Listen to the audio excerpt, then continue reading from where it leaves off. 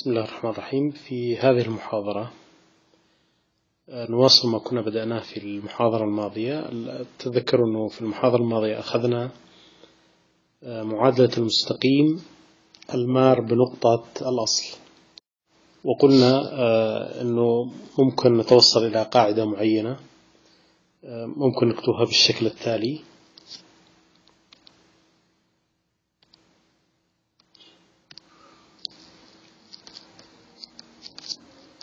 معادلة المستقيم المار بنقطة الأصل وميله M يعطى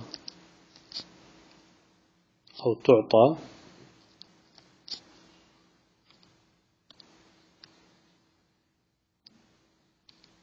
بالشكل y يساوي mx. قلنا هذه قاعدة يفترض أن نكون عارفين لها بشكل كويس،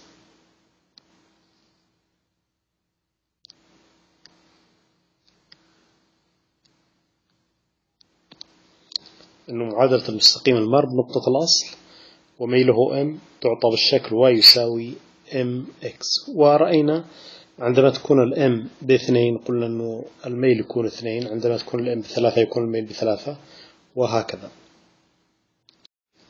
وكنا اطلعنا بشكل خاص على المعادلة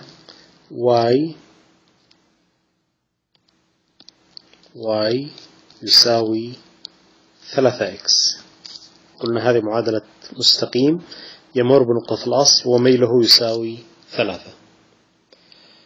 تعالوا نشوف الآن معادلة لا تختلف كثيرا عن هذه المعادلة، وهي المعادلة y، وخلينا نكتبها بلون آخر، y يساوي 3x زائد 2.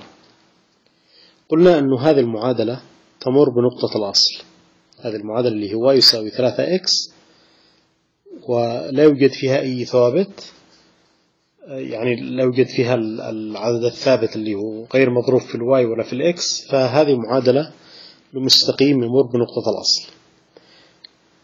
الآن لاحظوا أنه عندنا مش بس y يساوي 3x ولكن 3x زائد 2. إذن عندنا 2 عدد ثابت مضاف للمعادلة السابقة. ماذا يعني هذا الاثنين؟ لكي نرسم هذا المستقيم يفترض أنه نوجد بعض النقاط على هذا الخط. طبعا احنا تعرفوا أنه يكفي أنه نجد نقطتين على هذا الخط لرسم الخط المستقيم، لكن احنا ممكن نحسب أيضا أكثر من نقطتين وهكذا. إذن تعالوا الآن نشوف بعض النقاط الواقعة على هذا الخط ثم نرسم هذا الخط المستقيم. إذن قلنا ما زلنا بموضوع الجزء المقطوع من محور y. لاحظوا أنه احنا كنا نتكلم عن المعادلة y يساوي 3x زائد 2، واحنا قلنا أنه لو كانت المعادلة بس 3x يعني y يساوي 3x، فهذا يعني أنه هذا مستقيم يمر بنقطة الأصل وميله يساوي 3. الآن ماذا تعني هذا، أو ماذا تعني هذه الاثنين التي أضيفت لمعادلة الخط المستقيم؟ طيب، إذا قلنا أولا يفترض أنه نحصل على مجموعة من نقاط هذا الخط المستقيم، وأنتم عرفتم كيف أنه ممكن نكتب نقاط لهذا الخط. نعمل هنا x وهنا y كذا بهذا الشكل، ونحسب بعض النقاط. إنه مثلا نأخذ x بسالب 2 سالب 1 0 1 مثلا. فلما يكون الإكس بسالب 2 في المعادلة بيكون سالب 2 في 3 بسالب 6، وزائد 2 معناته سالب 4. طيب لما يكون الإكس بسالب 1، سالب 1 في 3 بسالب 3 زائد 2 سالب 1. لما يكون الإكس بصفر 3 في صفر صفر زائد 2 2. 3 في 1 ب3 زائد 2 5. إذا عندنا هذه النقاط سالب 2 و4 سالب 1 و1 وصفر و2 و1 و5. إذا سالب 2 وسالب 4 سالب 1 وسالب 1 وصفر و2 و1 و5. تعالوا الآن نرسم هذا المستقيم. هذا المحور إكس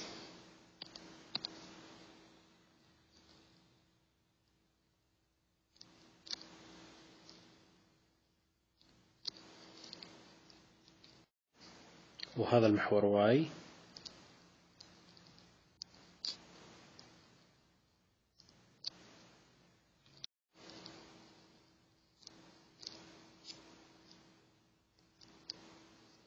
تعالوا نشوف الآن النقاط. عندنا نقطة سالب 2 وسالب 4. طبعا احنا عندنا هنا 1 2 3 4 وهنا سالب 1 سالب 2 سالب 3 سالب 4 وهنا أيضا 1 2 3 وهنا سالب 1 سالب 2 سالب 3 وهكذا.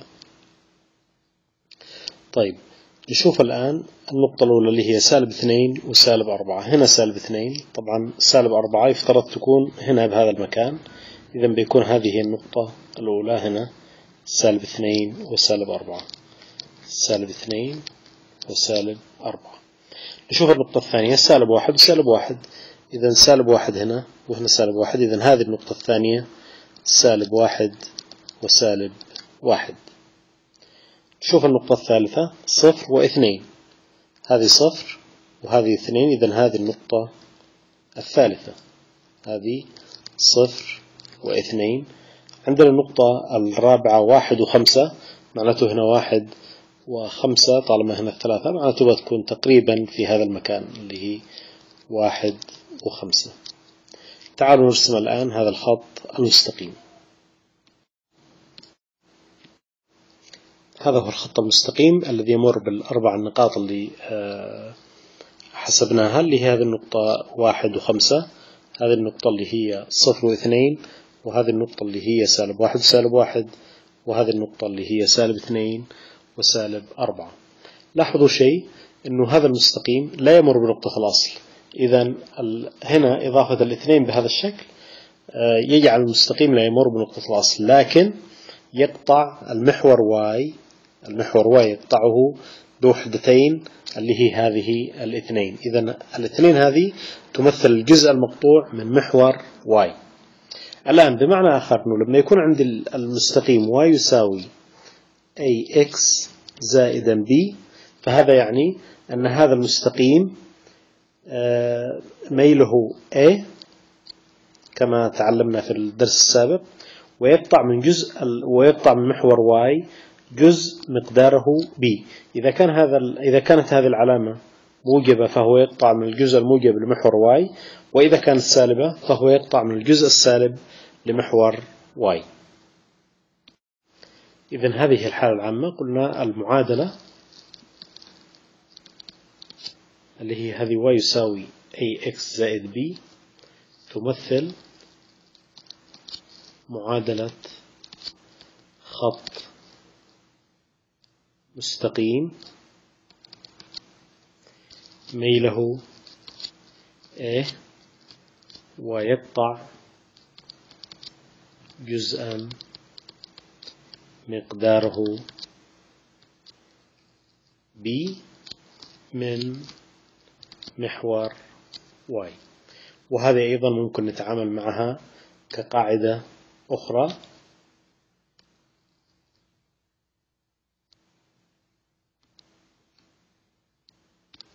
إنه المعادلة تمثل معادلة خط مستقيم ميله A ويقطع جزءا مقداره B من محور Y. تعالوا نشوف مثال آخر.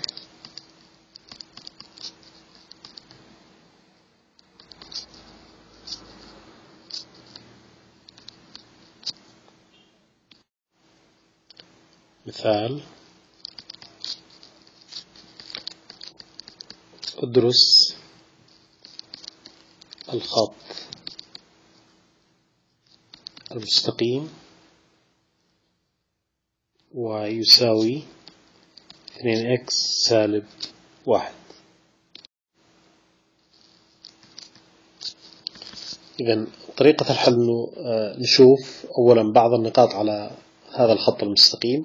إحنا قلنا يكفي إنه نشوف نقطتين أو 3 نقاط، فإحنا بنعمل هنا x y، نعمل سالب 1 0 1. عندما الإكس بسالب 1 يكون عندنا 2 في سالب 1 سالب 2 وسالب 1 سالب 3.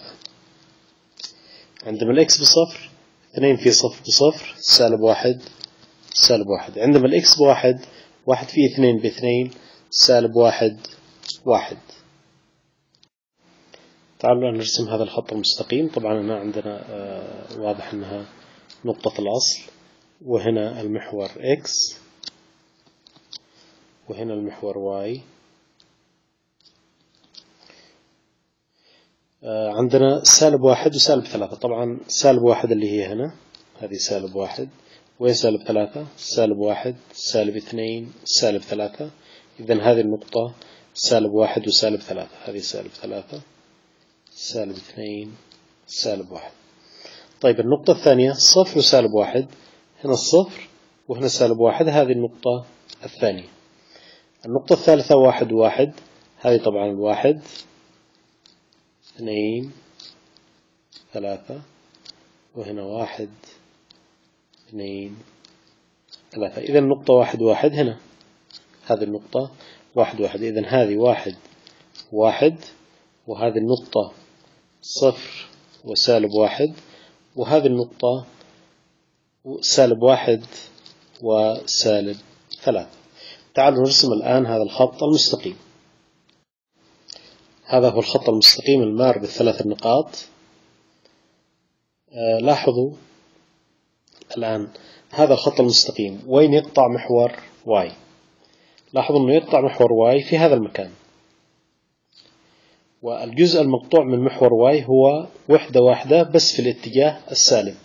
لاحظوا أنه هذه سالب 1 ما هي إلا هذه القيمة اللي هنا سالب 1. إذن هذا المستقيم ميله بيكون 2، والجزء المقطوع من محور y هو سالب 1، معناته وحدة واحدة من الاتجاه السالب لمحور y. إذن هذا هو الجزء المقطوع من محور y. هكذا نكون حصلنا على المستقيم الذي ميله يساوي 2. وهذا واضح أنه لو جينا نحسب الميل مرة أخرى، الميل يساوي فرق الصادات على فرق السينات. هنا مثلا ممكن نأخذ هذا الفرق اللي هو سالب 1 وسالب 3 على فرق السينات اللي هو بين الصفر وسالب 1. إذن بيكون هنا صفر سالب 1، يعني يساوي سالب 1 وزائد 3 2 على صفر سالب في سالب 1 1 ويساوي 2. إذن الميل هو 2 اللي هو هذا هنا 2، والجزء المقطوع من محور y سالب 1. لاحظوا أيضا أنه دائما عندما يكون الإكس بصفر، هذه الإكس بصفر، يكون الواي هو عبارة عن الجزء المقطوع من محور y، يكون سالب 1. يعني في هذه المعادلة كان سالب 1، معناته الجزء المقطوع من محور y سالب 1.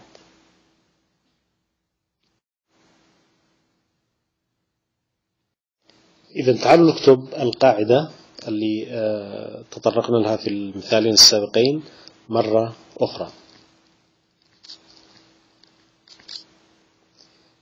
معادلة الخط المستقيم الذي ميله M ويقطع من محور y جزءا مقداره C تعطى بالشكل y يساوي mx زائد c. معادلة الخط المستقيم الذي ميله m ويقطع من محور y جزءا مقداره c تعطى بالشكل y يساوي mx زائد c. بمعنى آخر، الآن لو كان عندنا مثال معين مثلا y يساوي 2x زائد 3، أعرف أنه هذا الخط المستقيم يكون ميله 2 ويقطع من محور y جزء مقداره 3 وحدات بالاتجاه السالب. يعني بمعنى آخر، لو كانت هذه هي 1 وهذه 2 وهذه 3، أعرف أنه المستقيم يمر بهذه النقطة، أعرف أنه هذا المستقيم يمر بهذه النقطة. ولذلك لاحظوا لو عوضت عن الإكس بصفر بيكون الواي يساوي 3. يعني هنا 2 في صفر بصفر زائد 3 يساوي 3 عندما الإكس يساوي صفر. طيب عندما الإكس يساوي 1 أو خلونا نقول سالب 1 بيكون عندنا سالب 2 وزائد 3 يساوي 1.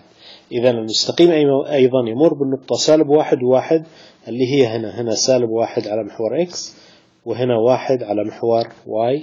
إذا معادلة أو الخط المستقيم الذي تمثله هذه المعادلة هو هذا الخط المستقيم. إذا لاحظوا أنه طبعا هذه واضح أنها نقطة الأصل. إذا لاحظوا أنه يقتطع من محور y من الجزء الموجب لمحور y جزء مقداره كم؟ 3 وحدات.